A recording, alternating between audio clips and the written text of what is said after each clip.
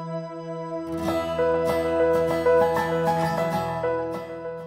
of the issues that you may experience with your circulator, either the Discovery or the Creative, is the E01 code. So what is the E01 code?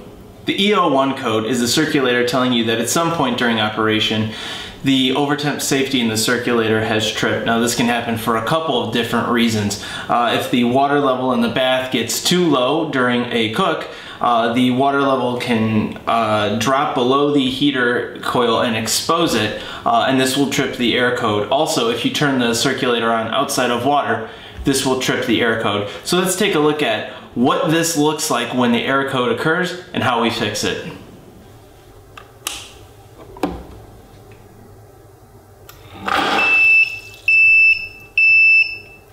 The circulator beeps 3 times, shuts itself off, and then displays E01. So how do we fix this?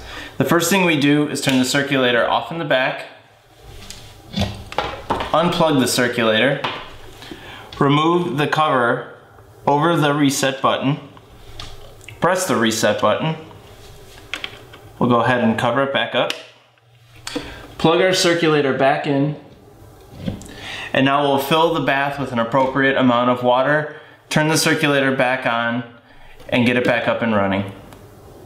So we've reset the circulator. All that we need to do is switch the circulator back on, and the E01 code is gone. The circulator is now ready for use.